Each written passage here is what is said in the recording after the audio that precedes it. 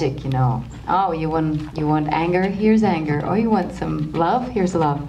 But he just saw it. When I remember this scene when I had to, we stepped to the grave of her, and with the car and behind the car with the how do you say that? The hearse? With the coffin. Yeah. And I did it, and he said, I don't see the black hole in your stomach. And I said, no. Oh, I was still trying to show you, but okay. And he made me, and he forced me to go there where you don't want to go. And actually that made it easier, but at the same time it's very hard. But because it's not natural to go there if you're not supposed to be there. You know what I mean?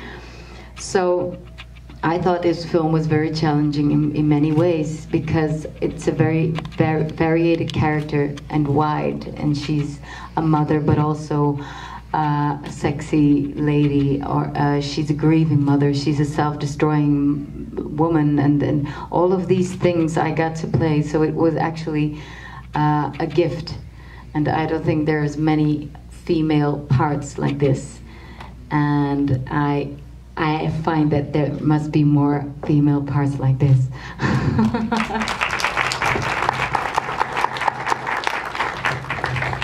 Next question. You went back. I don't have a question. I just want to thank you for this film. I saw it at the film festival, and I felt very strongly that my husband should see it, and that's why we're here again. But it was much more emotional the second time. I think everybody should see it again. Okay, thank you very much. Thank you. Next question. Raise your hand so I can see it. Here you go. Film financing. What is the state of Dutch cinema? Do you have studios there? Do you? It's Belgium. Or Belgium? I'm okay. sorry. Wow. Did I actually say that? I'm sorry. What is the state of the cinema there? Do you have studios? Do you have? Is this considered an independent film? How do you raise money? Do you get notes? Do you go crazy when studio executives say change this? Tell us a little bit about that, if you could. It's a very small country, and it's even divided in two because of the language. We are Dutch speaking. There's a French part. We only our part makes like 12 films a year, and those are mostly government funded for the most part. So no, we don't have any studios. These are all,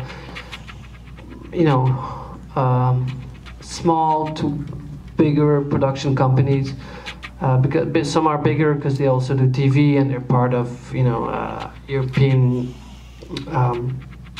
TV companies, but actually they're really small, and they're and some films are considered more independent because they're not particularly made to make money. Some other films are made to make money, and I guess that's the big difference. Some films are what you would call commercial, so they're like big comedies or thrillers, and they're supposed to make money, and other films are considered art house and very director driven and author driven, and don't necessarily have to make money, but should find their way on the festival circuit or whatever. So there's a range of films, and each film has its own path, and this film is pretty much in the middle, I guess. It was the idea to do a film that took chances, that tried to be original, and wasn't a very easy subject and stuff, but became very, very successful. So maybe we should wrap it up. Next question. People want to go and drink. I don't know. Okay.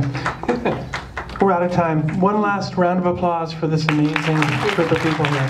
Thank you very much.